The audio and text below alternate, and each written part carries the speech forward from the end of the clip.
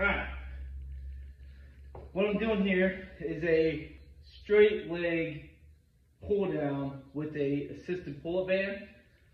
So, one, this exercise doesn't require the tension to be really hard.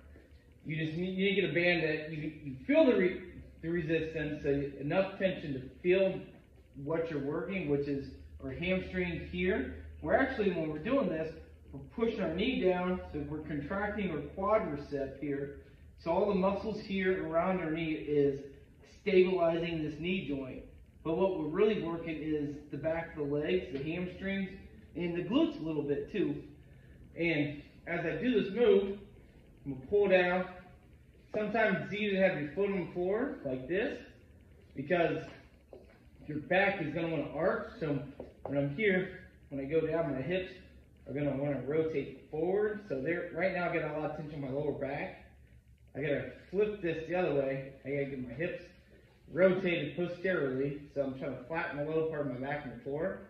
And as I pull this down, same time contracting my quad.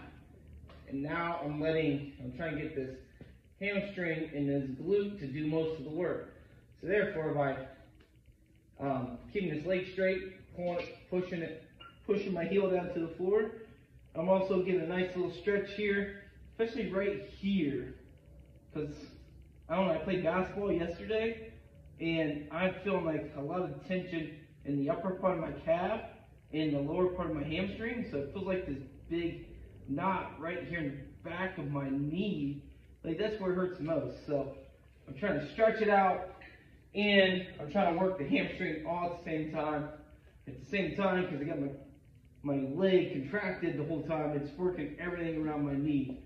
So it's a good knee stabilizing exercise and core workout. So can't forget about the core, because I actually have a torn meniscus in my left knee.